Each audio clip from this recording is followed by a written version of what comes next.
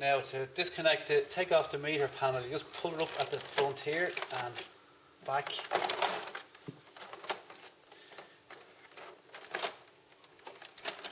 Okay. Now the connector under the meter panel is a bit fiddly to get out, so you have to be careful here. Just press down here where my finger's pushing and out you go. Now, that was easier than I thought. Now to disconnect the speakers, just pull back the rubber and press in the little tab and pull out the connector.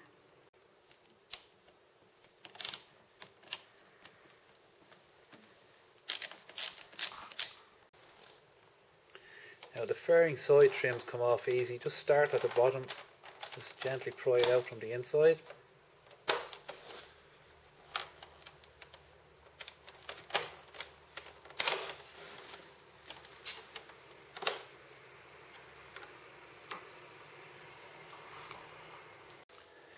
Now with the fairing trim pieces off, we'll be taking out these bolts here, here, and here, and also these ones here.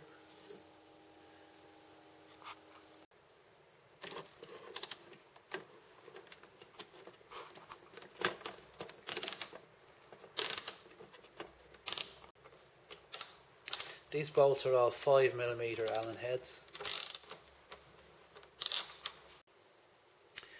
Now the 4 fairing trim bolts, the ones that you took out from here down here, they're all different lengths, so make sure you don't mix them up. So if you have a look at them here, this short one goes to here and the longer one goes here, and the next short one goes just here, and the last one with the collar goes down here. Now the 2 bolts that come out of these 2 holes here are also slightly different. This one here, the shorter one, goes to this hole, and this one with the deeper collar goes here.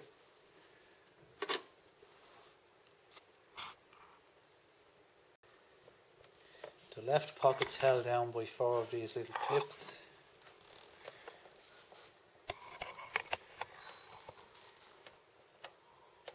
And to pop those clips out, you just push the center down gently and pull the clip out.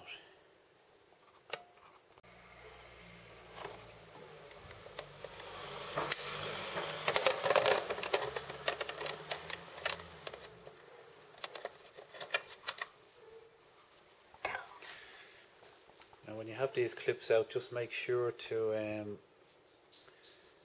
pop them back through again before you refit them. Just push the center back up.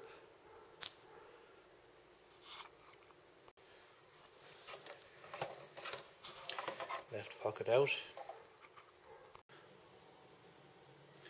The right hand pocket's held on by 2 Phillips screws and 2 clips.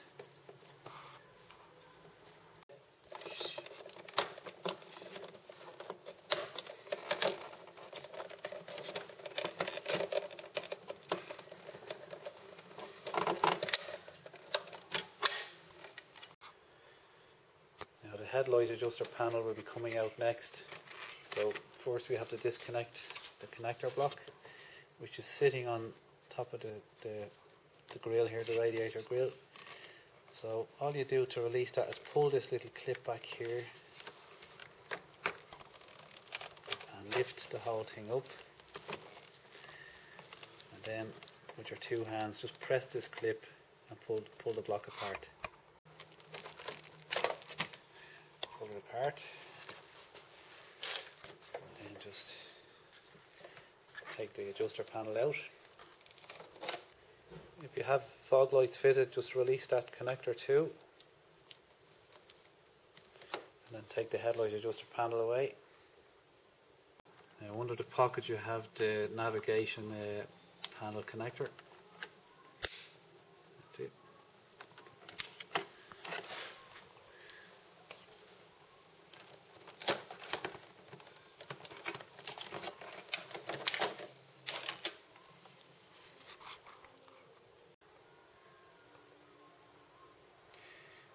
take the two screws from the ignition surround, two Phillips screws.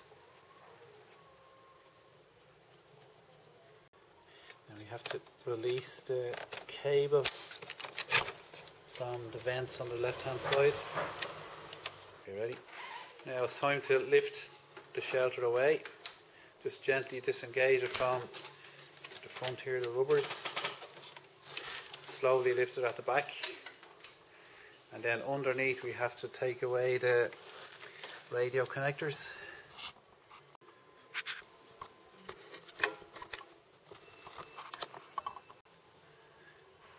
Now we disconnect the two connector blocks from the radio, push in the clip here, pull them down.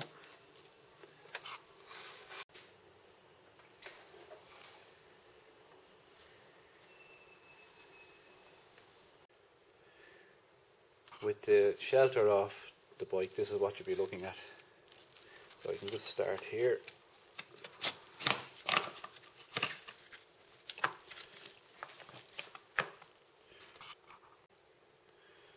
Now 4 cover bolts need to be removed, 2 each side, these 2 on the left.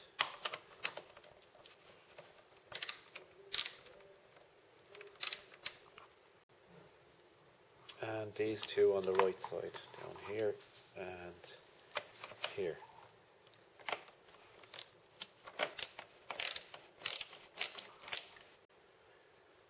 Now you need to take off the 2 air intakes, so just the 1 Phillips screw on each side. Just the left one here removed.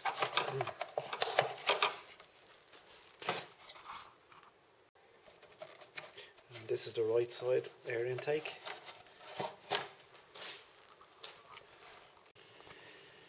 We need to take this cover off now to get access to the air filter cover. So we should start by pulling some of these wires out of the way. Just pull up this cable clip and pull these wires out from the little brackets here. Give yourself some space.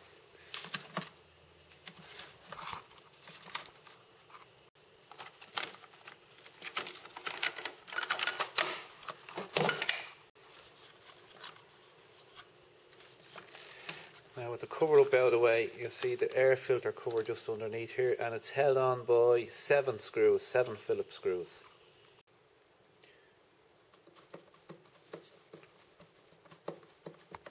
Start taking the screws out. Now there's no need to try and fully remove these screws, they stay in the cover as you lift it away, so you can't really lose them. Now I find the cover generally comes out best towards the left.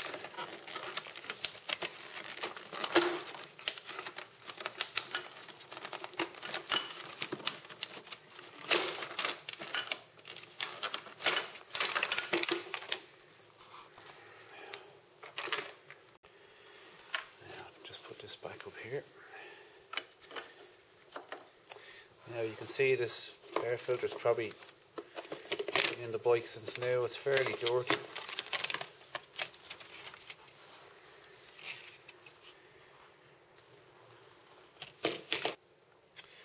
Now down here it looks fairly dry, you probably just need a wipe of a cloth. So I'd be fairly happy to just clean that up and put the new air filter back in.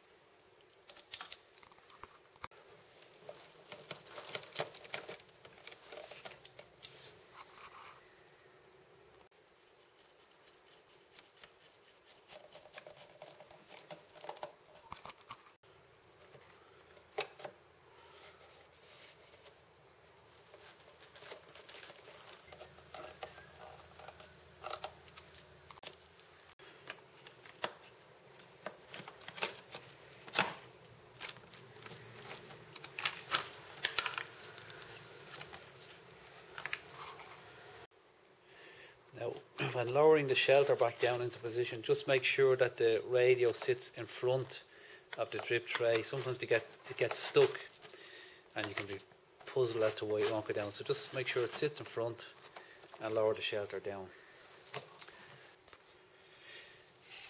Now, another thing to look out for is make sure the shrouds are sitting properly, that are under here. The screws will go down through the ignition core and into them, and also that they're sitting under here, just here, see?